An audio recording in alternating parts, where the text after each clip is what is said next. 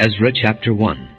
In the first year of Cyrus king of Persia, in order to fulfill the word of the Lord spoken by Jeremiah, the Lord moved the heart of Cyrus king of Persia to make a proclamation throughout his realm and to put it in writing. This is what Cyrus king of Persia says. The Lord, the God of heaven, has given me all the kingdoms of the earth, and he has appointed me to build a temple for him at Jerusalem in Judah. Any one of his people among you, may his God be with him, and let him go up to Jerusalem in Judah and build the temple of the Lord, the God of Israel, the God who is in Jerusalem. And the people of any place where survivors may now be living are to provide him with silver and gold, with goods and livestock, and with free will offerings for the temple of God in Jerusalem. Then the family heads of Judah and Benjamin, and the priests and Levites, everyone whose heart God had moved, prepared to go up and build the house of the Lord in Jerusalem. All their neighbors assisted them with articles of silver and gold, with goods and livestock, and with valuable gifts, in addition to all the free will offerings. Moreover, King Cyrus brought out the articles belonging to the temple of the Lord, which Nebuchadnezzar had carried away from Jerusalem, and had placed in the temple of his God. Cyrus king of Persia had them brought by Mithredath the treasurer, who counted them out to Sheshbazzar the prince of Judah. This was the inventory: gold dishes 30, silver dishes 1,000, silver pans 29, gold bowls 30, matching silver bowls 410, other articles 1,000. In all there were 5,400 articles of gold and of silver. Sheshbazzar brought all these along when the exiles came up from Babylon to Jerusalem. Ezra chapter 2. Now these are the people of the province who came up from the captivity of the exiles, whom Nebuchadnezzar king of Babylon had taken captive to Babylon. They returned to Jerusalem and Judah, each to his own town, in company with Zerubbabel, Jeshua, Nehemiah, Sariah, Realiah, Mordecai, Bilshan, Mizpar, Bigvai, Rehum, and Baanah.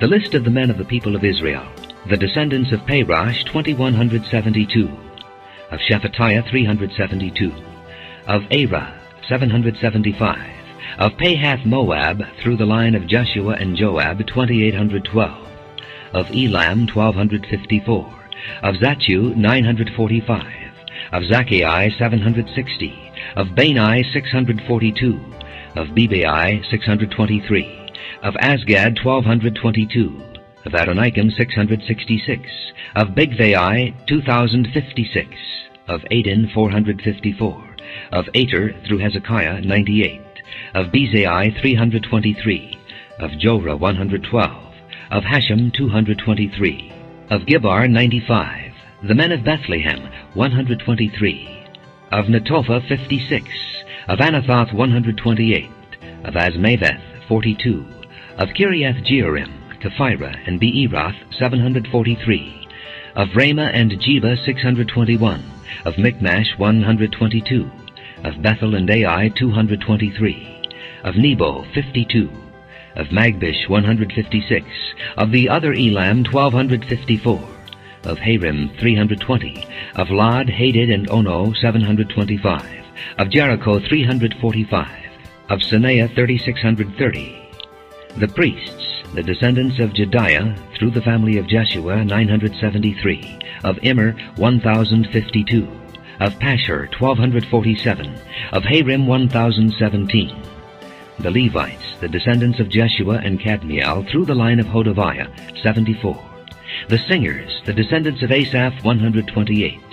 The gatekeepers of the temple, the descendants of Shallum, Ater, Talmon, Akub, Hatita, and Shobai 139. The temple servants, the descendants of Ziah, Hasupha, Tabaoth, Keros, Siaha, Padon, Labana, Hagabah, Akub, Hagab, Shalmai, Hanan, Gittel, Gehar, Reiah, Rezin, Nakota, Gazam, Uzzah, Paseah, Besai, Asna, Meunim, Nephusim, Bakbuk, Hakupha, Harhur, Basleth, Mahida, Harsha, Barkos, Sisera, Tema, Neziah, and Hatipha. The descendants of the servants of Solomon, the descendants of Sotai, Hassophereth, Peruda, Jaala, Darkon, Gittel, Shephatiah, Hattil, Pochereth, Hazabaim, and Amai. The temple servants and the descendants of the servants of Solomon, 392. The following came up from the towns of Tel Melah, Tel Harsha, Kerub, Adon, and Immer, but they could not show that their families were descended from Israel. The descendants of Delaiah, Tobiah, and Nekoda, 652. And from among the priests, the descendants of Hobaiah, Hakaz, and Barzillai, a man who had married a daughter of Barzillai the Gileadite and was called by that name. These searched for their family records, but they could not find them, and so were excluded from the priesthood as unclean. The governor ordered them not to eat any of the most sacred food until there was a priest ministering with the Urim and Thummim. The whole company numbered 42,360, besides their 7,337 men servants and maidservants, and they also had 200 men and women singers. They had 736 horses, 245 mules, 435 camels, and 6,720 donkeys. When they arrived at the house of the Lord in Jerusalem, some of the heads of the families gave free will offerings toward the rebuilding of the house of God on its site. According to their ability, they gave to the treasury for this work 61,000 drachmas of gold, 5,000 minas of silver, and 100 priestly garments. The priests, the Levites, the singers, the gatekeepers, and the temple servants settled in their own towns, along with some of the other people, and the rest of the Israelites settled in their towns. Ezra chapter 3. When the 7th month came, and the Israelites had settled in their towns, the people assembled as one man in Jerusalem. Then Jeshua son of Jozadak and his fellow priests, and Zerubbabel son of Shealtiel and his associates, began to build the altar of the God of Israel to sacrifice burnt offerings on it, in accordance with what is written in the law of Moses the man of God. Despite their fear of the peoples around them, they built the altar on its foundation and sacrificed burnt offerings on it to the Lord, both the morning and evening sacrifices. Then, in accordance with what is written, they celebrated the Feast of Tabernacles with the required number of burnt offerings prescribed for each day. After that, they presented the regular burnt offerings, the new moon sacrifices, and the sacrifices for all the appointed sacred feasts of the Lord, as well as those brought as free will offerings to the Lord. On the first day of the 7th month they began to offer burnt offerings to the Lord, though the foundation of the Lord's temple had not yet been laid. Then they gave money to the masons and carpenters, and gave food and drink and oil to the people of Sidon and Tyre, so that they would bring cedar logs by sea from Lebanon to Joppa, as authorized by Cyrus king of Persia. In the 2nd month of the 2nd year after their arrival at the house of God in Jerusalem, Zerubbabel son of Shealtiel, Jeshua son of Jozadak, and the rest of their brothers, the priests and the Levites, and all who had returned from the captivity to Jerusalem, began the work, appointing Levites 20 years of age and older to supervise the building of the house of the Lord. Jeshua and his sons and brothers, and Kadmiel and his sons, descendants of Hodaviah, and the sons of Henadad and their sons and brothers, all Levites, joined together in supervising those working on the house of God. When the builders laid the foundation of the temple of the Lord, the priests in their vestments and with trumpets, and the Levites, the sons of Asaph, with cymbals, took their places to praise the Lord, as prescribed by David king of Israel. With praise and thanksgiving they sang to the Lord, "He is good. His love to Israel endures forever." And all the people gave a great shout of praise to the Lord, because the foundation of the house of the Lord was laid. But many of the older priests and Levites and family heads who had seen the former temple wept aloud when they saw the foundation of this temple being laid, while many others shouted for joy. No one could distinguish the sound of the shouts of joy from the sound of weeping, because the people made so much noise, and the sound was heard far away. Ezra chapter 4. When the enemies of Judah and Benjamin heard that the exiles were building a temple for the Lord, the God of Israel, they came to Zerubbabel and to the heads of the families and said, "Let us help you build, because like you we seek your God and have been sacrificing to him since the time of Esarhaddon, king of Assyria, who brought us here." But Zerubbabel, Jeshua, and the rest of the heads of the families of Israel answered, "You have no part with us in building a temple to our God. We alone will build it for the Lord, the God of Israel, as King Cyrus, the king of Persia, commanded us." Then the peoples around them set out to discourage the people of Judah and make them afraid to go on building. They hired counselors to work against them and frustrate their plans during the entire reign of Cyrus, king of Persia, and down to the reign of Darius, king of Persia. At the beginning of the reign of Xerxes, they lodged an accusation against the people of Judah and Jerusalem. And in the days of Artaxerxes, king of Persia, Bishlam, Mithridath, Tabeal, and the rest of his associates wrote a letter to Artaxerxes. The letter was written in Aramaic script and in the Aramaic language. Rehum, the commanding officer, and Shimshai, the secretary, wrote a letter against Jerusalem to Artaxerxes the king as follows. Rehum, the commanding officer, and Shimshai, the secretary, together with the rest of their associates, the judges and officials over the men from Tripolis, Persia, Erech, and Babylon, the Elamites of Susa, and the other people whom the great and honorable Ashurbanipal deported and settled in the city of Samaria and elsewhere in Trans-Euphrates.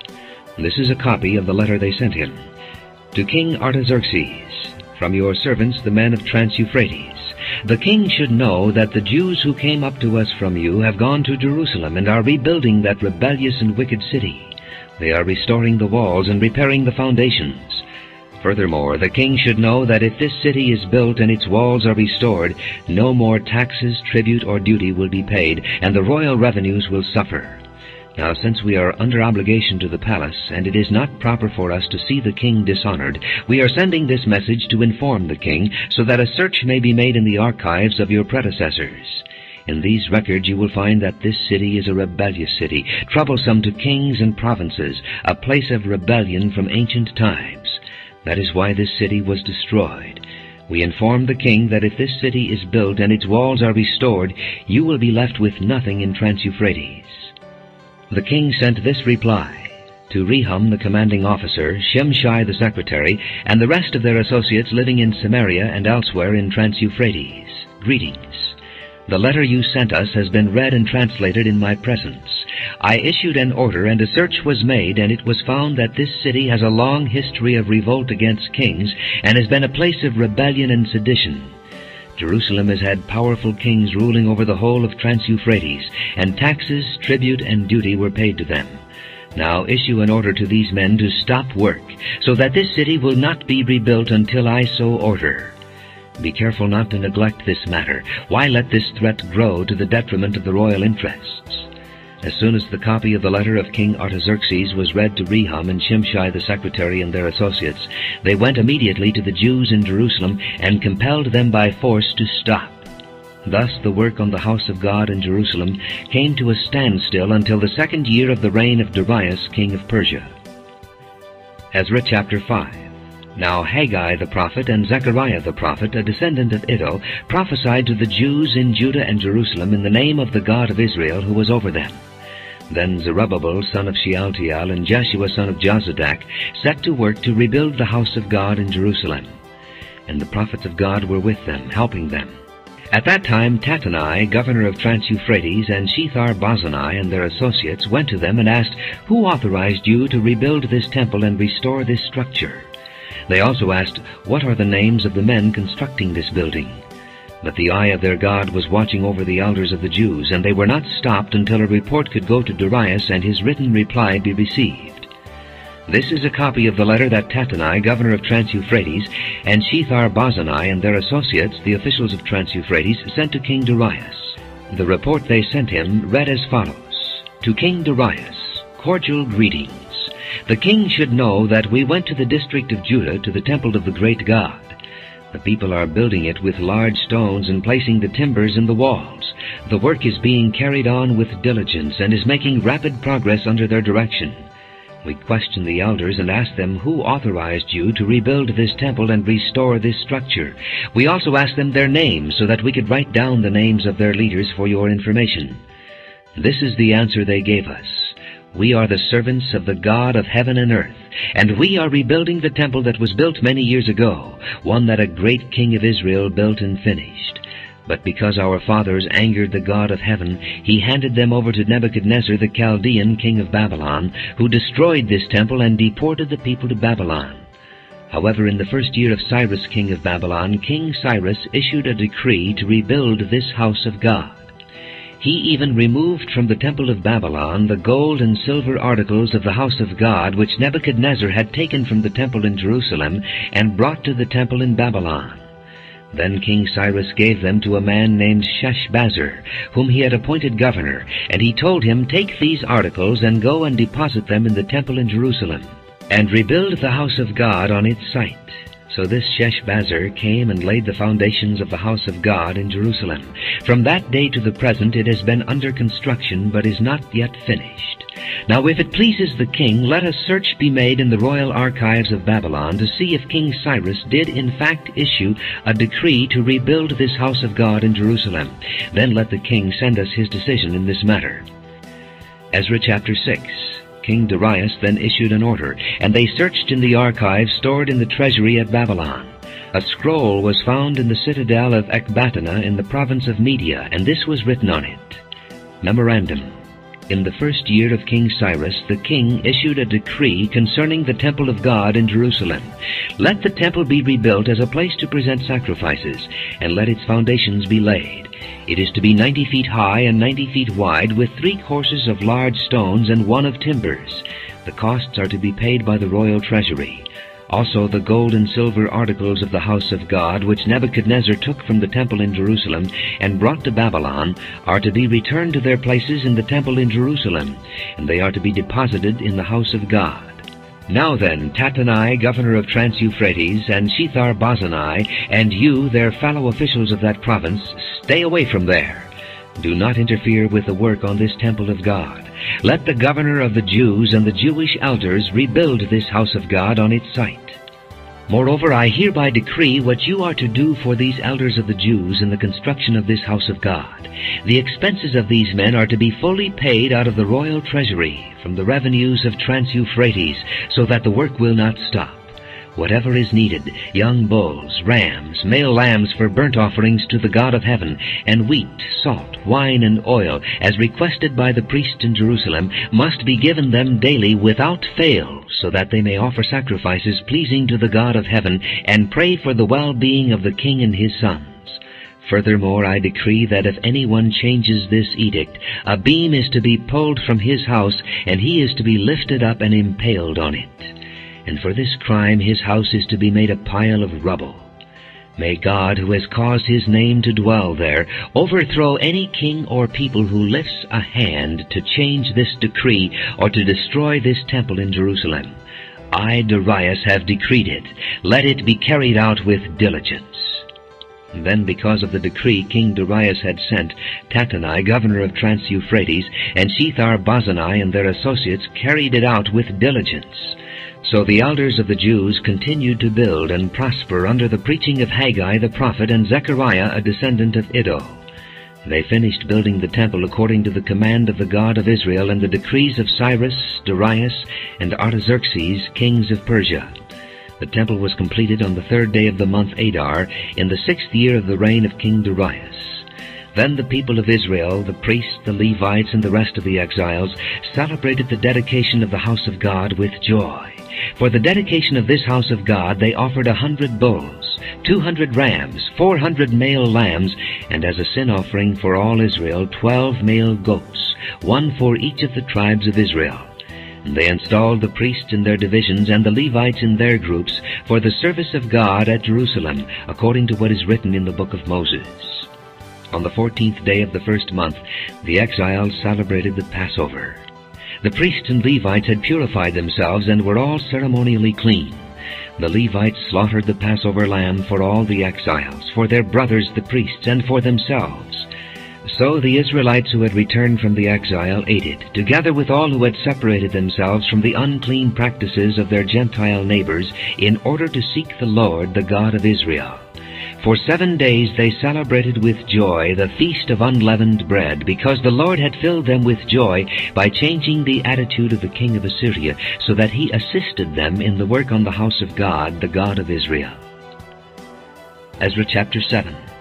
After these things, during the reign of Artaxerxes king of Persia, Ezra son of Sariah, the son of Azariah, the son of Hilkiah, the son of Shallum, the son of Zadok, the son of Ahitub, the son of Amariah, the son of Azariah, the son of Meraioth, the son of Zerahiah, the son of Uzzi, the son of Bucci, the son of Abishua, the son of Phinehas, the son of Eleazar, the son of Aaron the chief priest. This Ezra came up from Babylon. He was a teacher well versed in the law of Moses, which the Lord, the God of Israel, had given. The king had granted him everything he asked, for the hand of the Lord his God was on him. Some of the Israelites, including priests, Levites, singers, gatekeepers, and temple servants, also came up to Jerusalem in the 7th year of King Artaxerxes. Ezra arrived in Jerusalem in the 5th month of the 7th year of the king. He had begun his journey from Babylon on the 1st day of the 1st month, and he arrived in Jerusalem on the 1st day of the 5th month, for the gracious hand of his God was on him. For Ezra had devoted himself to the study and observance of the law of the Lord, and to teaching its decrees and laws in Israel. This is a copy of the letter King Artaxerxes had given to Ezra the priest and teacher, a man learned in matters concerning the commands and decrees of the Lord for Israel. Artaxerxes, king of kings, to Ezra the priest, a teacher of the law of the God of heaven. Greetings. Now I decree that any of the Israelites in my kingdom, including priests and Levites, who wish to go to Jerusalem with you, may go. You are sent by the king and his 7 advisers to inquire about Judah and Jerusalem with regard to the law of your God which is in your hand. Moreover, you are to take with you the silver and gold that the king and his advisers have freely given to the God of Israel, whose dwelling is in Jerusalem, together with all the silver and gold you may obtain from the province of Babylon, as well as the free will offerings of the people and priests for the temple of their God in Jerusalem. With this money be sure to buy bulls, rams, and male lambs, together with their grain offerings and drink offerings, and sacrifice them on the altar of the temple of your God in Jerusalem. You and your brother Jews may then do whatever seems best with the rest of the silver and gold, in accordance with the will of your God. Deliver to the God of Jerusalem all the articles entrusted to you for worship in the temple of your God, and anything else needed for the temple of your God that you may have occasion to supply, you may provide from the royal treasury. Now I, King Artaxerxes, order all the treasurers of Trans-Euphrates to provide with diligence whatever Ezra the priest, a teacher of the law of the God of heaven, may ask of you, up to 100 talents of silver, 100 cores of wheat, 100 baths of wine, 100 baths of olive oil, and salt without limit. Whatever the God of heaven has prescribed, let it be done with diligence for the temple of the God of heaven. Why should there be wrath against the realm of the king and of his sons? You are also to know that you have no authority to impose taxes, tribute, or duty on any of the priests, Levites, singers, gatekeepers, temple servants, or other workers at this house of God. And you, Ezra, in accordance with the wisdom of your God which you possess, appoint magistrates and judges to administer justice to all the people of Trans-Euphrates, all who know the laws of your God. And you are to teach any who do not know them. Whoever does not obey the law of your God and the law of the king must surely be punished by death, banishment, confiscation of property, or imprisonment. Praise be to the Lord, the God of our fathers, who has put it into the king's heart to bring honor to the house of the Lord in Jerusalem in this way, and who has extended his good favor to me before the king and his advisers and all the king's powerful officials. Because the hand of the Lord my God was on me, I took courage and gathered leading men from Israel to go up with me. Ezra chapter 8. These are the family heads and those registered with them who came up with me from Babylon during the reign of King Artaxerxes. Of the descendants of Phinehas, Gershom. Of the descendants of Ithamar, Daniel. Of the descendants of David, Hattush. Of the descendants of Shechaniah. Of the descendants of Parosh, Zechariah, and with him were registered 150 men. Of the descendants of Pahath-Moab, Elihoenai, son of Zerahiah, and with him 200 men. Of the descendants of Zachu, Shechaniah, son of Jehaziel, and with him 300 men. Of the descendants of Adin, Ebed, son of Jonathan, and with him 50 men. Of the descendants of Elam, Jeshiah, son of Athaliah, and with him 70 men. Of the descendants of Shephatiah, Zebadiah, son of Michael, and with him 80 men. Of the descendants of Joab, Obadiah, son of Jehiel, and with him 218 men.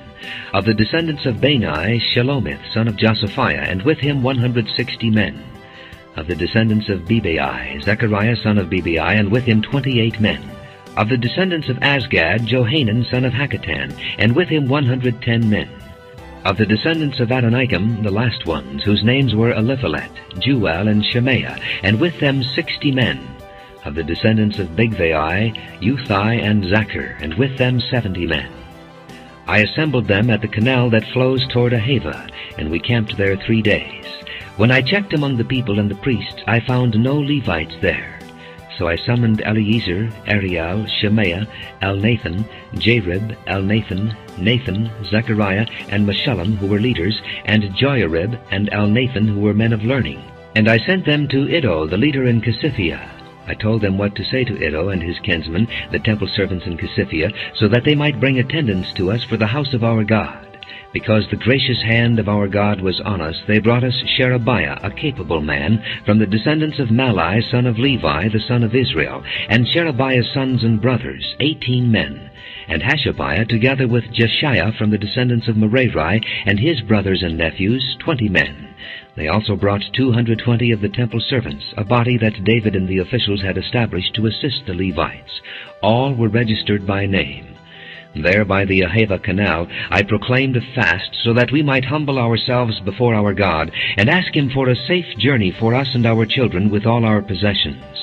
I was ashamed to ask the king for soldiers and horsemen to protect us from enemies on the road, because we had told the king, "The gracious hand of our God is on everyone who looks to him, but his great anger is against all who forsake him." So we fasted and petitioned our God about this, and he answered our prayer. Then I set apart 12 of the leading priests, together with Sherebiah, Hashabiah, and 10 of their brothers, and I weighed out to them the offering of silver and gold and the articles that the king, his advisers, his officials, and all Israel present there had donated for the house of our God. I weighed out to them 650 talents of silver, silver articles weighing 100 talents, 100 talents of gold, 20 bowls of gold valued at 1,000 derricks, and 2 fine articles of polished bronze as precious as gold. I said to them, "You as well as these articles are consecrated to the Lord. The silver and gold are a free will offering to the Lord, the God of your fathers. Guard them carefully until you weigh them out in the chambers of the house of the Lord in Jerusalem, before the leading priests and the Levites and the family heads of Israel." Then the priests and Levites received the silver and gold and sacred articles that had been weighed out to be taken to the house of our God in Jerusalem. On the 12th day of the first month we set out from the Ahava canal to go to Jerusalem. The hand of our God was on us, and he protected us from enemies and bandits along the way. So we arrived in Jerusalem, where we rested 3 days. On the 4th day, in the house of our God, we weighed out the silver and gold and the sacred articles into the hands of Meremoth, son of Uriah the priest. Eleazar, son of Phinehas, was with him, and so were the Levites Jozabad, son of Jeshua, and Noadiah, son of Binnui. Everything was accounted for by number and weight, and the entire weight was recorded at that time. Then the exiles who had returned from captivity sacrificed burnt offerings to the God of Israel, 12 bulls for all Israel, 96 rams, 77 male lambs, and as a sin offering 12 male goats. All this was a burnt offering to the Lord. They also delivered the king's orders to the royal satraps and to the governors of Trans-Euphrates, who then gave assistance to the people and to the house of God. Ezra chapter 9. After these things had been done, the leaders came to me and said, "The people of Israel, including the priests and the Levites, have not kept themselves separate from the neighboring peoples with their detestable practices, like those of the Canaanites, Hittites, Perizzites, Jebusites, Ammonites, Moabites, Egyptians, and Amorites. They have taken some of their daughters as wives for themselves and their sons, and have mingled the holy race with the peoples around them. And the leaders and officials have led the way in this unfaithfulness."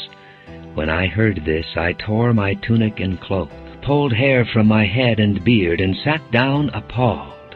Then everyone who trembled at the words of the God of Israel gathered around me because of this unfaithfulness of the exiles, and I sat there appalled until the evening sacrifice. Then at the evening sacrifice I rose from my self-abasement with my tunic and cloak torn, and fell on my knees with my hands spread out to the Lord my God, and prayed, "O my God, I am too ashamed and disgraced to lift up my face to you, my God, because our sins are higher than our heads, and our guilt has reached to the heavens. From the days of our forefathers until now, our guilt has been great. Because of our sins, we and our kings and our priests have been subjected to the sword and captivity, to pillage and humiliation at the hand of foreign kings, as it is today. But now, for a brief moment, the Lord our God has been gracious in leaving us a remnant and giving us a firm place in His sanctuary. And so our God gives light to our eyes and a little relief in our bondage. Though we are slaves, our God has not deserted us in our bondage. He has shown us kindness in the sight of the kings of Persia. He has granted us new life to rebuild the house of our God and repair its ruins, and He has given us a wall of protection in Judah and Jerusalem. But now, O our God, what can we say after this? For we have disregarded the commands you gave through your servants the prophets when you said, "The land you are entering to possess is a land polluted by the corruption of its peoples. By their detestable practices they have filled it with their impurity from one end to the other. Therefore do not give your daughters in marriage to their sons, or take their daughters for your sons. Do not seek a treaty of friendship with them at any time, that you may be strong and eat the good things of the land and leave it to your children as an everlasting inheritance." What has happened to us is a result of our evil deeds and our great guilt, and yet, our God, you have punished us less than our sins have deserved, and have given us a remnant like this. Shall we again break your commands and intermarry with the peoples who commit such detestable practices? Would you not be angry enough with us to destroy us, leaving us no remnant or survivor? O Lord God of Israel, you are righteous. We are left this day as a remnant. Here we are before you in our guilt, though because of it not one of us can stand in your presence. Ezra chapter 10. While Ezra was praying and confessing, weeping and throwing himself down before the house of God, a large crowd of Israelites, men, women, and children, gathered around him. They too wept bitterly. Then Shechaniah son of Jehiel, one of the descendants of Elam, said to Ezra, "We have been unfaithful to our God by marrying foreign women from the peoples around us. But in spite of this, there is still hope for Israel. Now let us make a covenant before our God to send away all these women and their children in accordance with the counsel of my Lord and of those who fear the commands of our God. Let it be done according to the law. Rise up. This matter is in your hands. We will support you, so take courage and do it." So Ezra rose up and put the leading priests and Levites and all Israel under oath to do what had been suggested, and they took the oath. Then Ezra withdrew from before the house of God and went to the room of Jehohanan, son of Eliashib.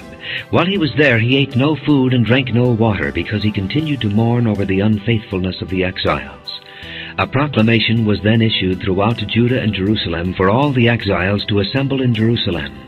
Anyone who failed to appear within 3 days would forfeit all his property in accordance with the decision of the officials and elders, and would himself be expelled from the assembly of the exiles. Within the 3 days all the men of Judah and Benjamin had gathered in Jerusalem. And on the 20th day of the 9th month all the people were sitting in the square before the house of God, greatly distressed by the occasion and because of the rain. Then Ezra the priest stood up and said to them, "You have been unfaithful. You have married foreign women, adding to Israel's guilt. Now make confession to the Lord, the God of your fathers, and do His will. Separate yourselves from the peoples around you and from your foreign wives." The whole assembly responded with a loud voice, "You are right. We must do as you say. But there are many people here, and it is the rainy season, so we cannot stand outside. Besides, this matter cannot be taken care of in a day or two, because we have sinned greatly in this thing. Let our officials act for the whole assembly. Then let everyone in our towns who has married a foreign woman come at a set time, along with the elders and judges of each town, until the fierce anger of our God in this matter is turned away from us." Only Jonathan son of Asahel and Jeziah son of Tikvah, supported by Meshullam and Shabbathai the Levite, opposed this. So the exiles did as was proposed. Ezra the priest selected men who were family heads, one from each family division, and all of them designated by name. On the first day of the 10th month they sat down to investigate the cases. And by the first day of the first month they finished dealing with all the men who had married foreign women. Among the descendants of the priests, the following had married foreign women. From the descendants of Jeshua son of Jozadak and his brothers, Maaseiah, Eliezer, Jarib, and Gedaliah. They all gave their hands in pledge to put away their wives, and for their guilt they each presented a ram from the flock as a guilt offering. From the descendants of Immer, Hanani and Zebadiah. From the descendants of Harim, Maaseiah, Elijah, Shemaiah, Jehiel, and Uzziah. From the descendants of Pashur, Elioenai, Maaseiah, Ishmael, Nathanael, Jozabad, and Elasa. Among the Levites, Jozabad, Shimei, Kaliah, that is, Kalita, Pethahiah, Judah, and Eliezer. From the singers, Eliashib. From the gatekeepers, Shallum, Telem, and Uri. And among the other Israelites, from the descendants of Parosh, Ramiah, Isaiah, Malchijah, Mijamin, Eleazar, Malchijah, and Benaiah. From the descendants of Elam, Mattaniah, Zechariah, Jehiel, Abdi, Jeremoth, and Elijah. From the descendants of Zatu, Elioenai, Eliashib, Mattaniah, Jeremoth, Zabad, and Aziza. From the descendants of Bebai, Jehohanan, Hananiah, Zabai, and Athli. From the descendants of Bani, Meshullam, Malach, Adiah, Jashub, Sheal, and Jeremoth. From the descendants of Pahath Moab, Adnah, Kelal, Benaiah, Maaseiah, Mattaniah, Bezalel, Benui, and Manasseh. From the descendants of Harim, Eliezer, Ishijah, Malchijah, Shemaiah, Shimeon, Benjamin, Malach, and Shemariah. From the descendants of Hashem, Mattani, Mattata, Zabad, Eliphalet, Jeremiah, Manasseh, and Shimei. From the descendants of Bani, Maadai, Amram, Uel, Benaiah, Bediah, Keluhi, Benaiah, Meremoth, Eliashib, Mattaniah, Mattani, and Jeasu. From the descendants of Benui, Shimei, Shelemiah, Nathan, Adiah, Machnadabai, Sheshai, Sherai, Azarel, Shelemiah, Shemariah, Shalom, Amariah, and Joseph. From the descendants of Nebo, Jeiel, Mattathiah, Zabad, Zabina, Jaddai, Joel, and Benaiah. All these had married foreign women, and some of them had children by these wives.